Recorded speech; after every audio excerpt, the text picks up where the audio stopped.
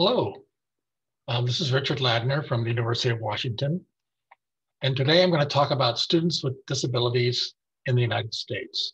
I know there's people from all over the world that might be watching this, and I apologize that I can't cover every country in the world. But the United States might be indicative of what's happening in the rest of the world. So I want to go back to President Obama's State of the Union address in 2017.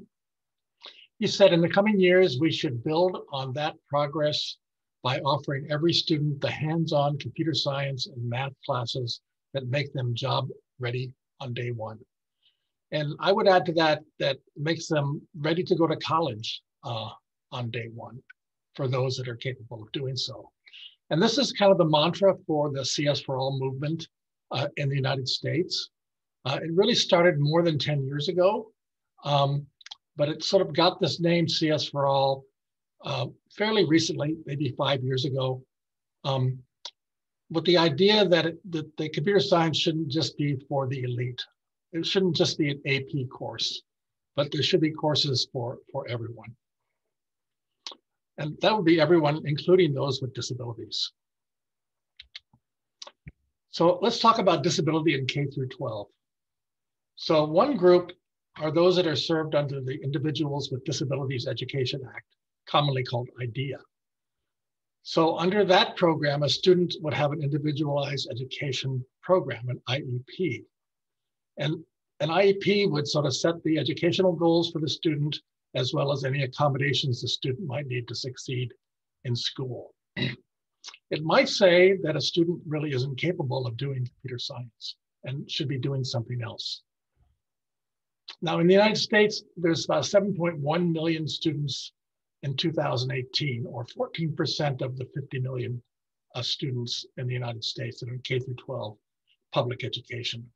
So that's one group, 7.1 million. Second group are those under Section 504 of the Rehabilitation Act. Those students don't have a different education plan. What they do is they have provisions for accommodations. And by my estimate, and it's hard to find real numbers, it's about 2 million more students in the United States. So that would be 9.1 million students, or about 18%. So that's a big number, 18%. That's almost 1 out of 5 students have a disability or recognized disability in the United States in K through 12 education. So just to give you an idea, I have the data for Washington State. There's about 1.14 million students in K through 12 education in Washington State in public education. And about almost 15% are under IDEA. And actually 4.2% are under Section 504. So there we're approaching, 20%. So 19.1%. So if we look at just IDEA, there are some demographics from the National Center for Education Statistics. The total number was 7.1 million. And of that group, about 2.4 million have a learning disability. 1.4 million have speech or language disability. 1 million about health, and 760,000 are on the autism spectrum. And I should mention this autism number, 760,000, is about twice as much as it was, say, about 5 or 6 years ago. So that's growing. That number is actually growing. And then there's other groups. Now, at the very bottom here are some smaller groups, those that are deaf or hard of hearing, those that have mobility issues, perhaps can't use a mouse and a keyboard, and those that have vision disabilities, maybe use a screen reader or some other access device. Now, those are very small groups, but they should be included as well. And I should say a little bit more about those groups, that they're the ones that principally use a lot of technology, while the groups above, it's more pedagogy and universal design for learning and things like that. So interestingly, in 2020, the State of Computer Science Education came out just actually about a month ago, illuminating disparities. And this is put out by the Code.org Advocacy Coalition, the Computer Science Teachers Association, and the Expanding Computer Education Pathways organization. And for the first time, they had data on disabilities taking computer science in the United States. 11 states reported. In those 11 states, 12.9% of students are under IDEA. And it turned out that 7.6% of the students taking computer science are also under IDEA. So as you can see, there's a gap. Now, you can imagine that this gap could be, well, students that aren't capable, intellectually capable of taking computer science. They have a severe disability, intellectual disability, for example. But that group actually is fairly small. And I don't have exact data on this, but my feeling is that 85 to 90% of students under IDEA are capable of taking computer science. So there is still a gap. Now, disability in higher ed is another story. There's no IDEA, just Section 504. So all students in higher ed have the same educational objectives. You can't really change them. But what you can provide are accommodations under Section 504 of the Rehabilitation Act. So students with documented disabilities can request accommodations through the Office of Disability Resources for Students. And that's the name at the University of Washington, but other universities have different names for these offices. And universities are required to provide those accommodations. So the actual number of students under Section 504 in higher education is unknown. I don't know that number. I wish I did. So there's also the National Center for Education Statistics, which has sampling data from higher education. And it's very interesting to see the changes over time. So in 2011, 2012, 11.1% of undergraduates have a disability by sampling, and 5.3% of graduate students have a disability. So that seems like a fairly reasonable number, but what happened in between 2015 and 17, that number grew from 11.1% to 19.4% of undergraduates have a disability. This is more than the number of students under IDEA, high school students say under IDEA.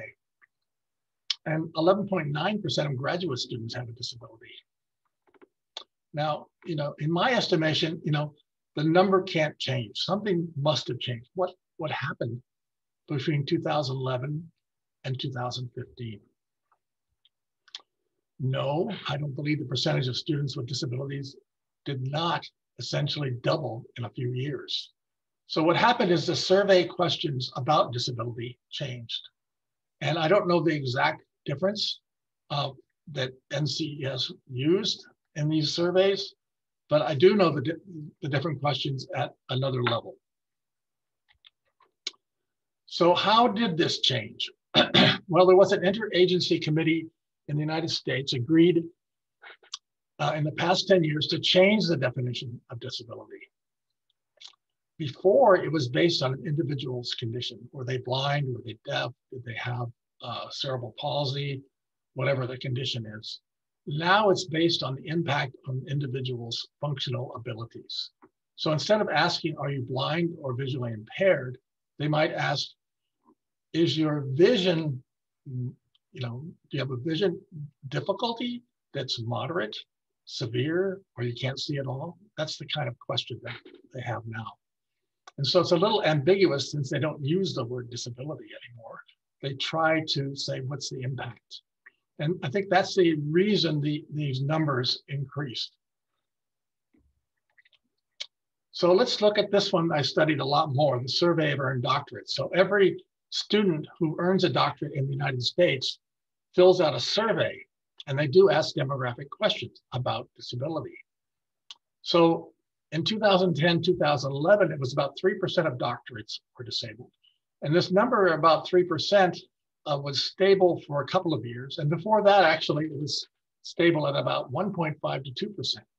So it actually grew in a couple of years. So what happened in 2018-19 is that number 3.0 jumped to 7.5 of doctorates were disabled. So more than doubled. So this is another enigma. Why did this happen? And here I have the reasons. So the survey of earned doctorates in 2010, 2011 asked the following question on C10. Do you have the following disabilities? Mark yes or no for each one. And there they asked, are you blind or visually impaired? You can answer yes or no. Deaf or hard of hearing, physical or orthopedic disability, learning or cognitive disability, vocal or speech disability, or other, which you can specify. So there they were talking about the condition again. And so that seemed to make sense to some degree. But then they changed it in 2018, 2019, or even actually before that. So now it's a more complicated question, and it doesn't ask about disability. It says, the following several questions are designed to help us better understand the educational paths of individuals with specific functional limitations. What is the usual degree of difficulty you have with, and then there were 5 categories. And I'm only going to cover the first category because there's so many of them. And so they ask, seeing. Do you have difficulty seeing words or letters in ordinary newsprint with your glasses, contact lenses, if you usually wear them? And then you can answer no problem, slight, moderate, severe, or unable to do. So if you marked 3, 4, or 5, moderate, severe, or unable to do, you were classified as having a disability. So actually the number of people that said they were blind or visually impaired or having the seeing difficulty rose from much less than 1% to 3%. So 3% of all doctorates have a vision disability, which is a very, very large number. Now, I want to give some credit to the Computing Research Association Data Buddies project, because they do ask about disability. And this is a survey I really like. I think it has some interesting results. It asks how I feel like an outsider in the computer science as a computer science major. And they asked almost 10,000 computer science undergraduate computer science majors, of which 7.9% reported having a disability, so self-reported. And that number 7.9 seems somewhat reasonable. So that's 755. And then when we look at the categories here on the left, we'll just point out all students with disabilities felt 32% of them, 1/3 of them felt like an outsider. That's not so good. If you look at the very bottom, majority of men without disabilities was 17%. So that's close to doubling. Now, if you had something in addition, for example, if you were a woman at the very top there, if you're a woman with a disability, it would be, you would feel like an outsider about 46% of the time. And it's almost the same number for an underrepresented minority with a disability. So disability, just having a disability or feeling you have a disability, inhibits you from feeling comfortable as a computer science major. And this was done just a few years ago, in 2018. So there's the women at the top. So let's look at industry. So the only thing I found in industry is a 2020 Stack Overflow survey. And Stack Overflow is a question and answer system for programmers and developers so that they can get their technical questions answered. And for this survey, and there's hundreds of thousands of people that use a Stack Overflow, maybe millions. And they're all computer scientists, basically. So for the 2020 survey, there were about 64,500 respondents. And of that group, 14.8% reported anxiety, mood, emotional disorder, or autism. So that's about 15%. So that's a pretty big number. So maybe, computer fields cause a lot of unusual anxiety or mood problems. I don't know. And then another 2%, this actually could overlap. You could have a physical difference and and anxiety issue.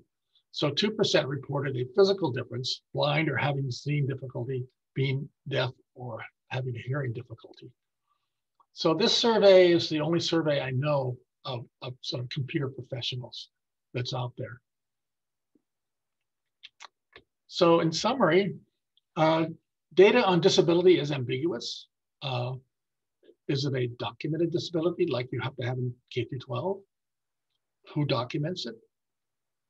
Is it self-reported? What is the question asked? And you can get very different numbers depending on the question asked. A disability definition is unsettled. Is it a condition? Is it a functional limitation? What is the level of difficulty if it's a functional limitation? How is that defined? And finally, disability turns out to be kind of like an identity that somebody who has a disability might identify. I'm blind, I'm deaf, or whatever. And so maybe identity is a better way to think about disability. So my take on everything is that disability is part of the diversity of life. It's there. It's around the world. About 1/7 of the world's population is said to have a disability according to the World Health Organization. It's common. Diversity is good for computer science because different perspectives and skills lead to better products and services. And so we want these people with disabilities to get into our field and make innovations. So thank you very much.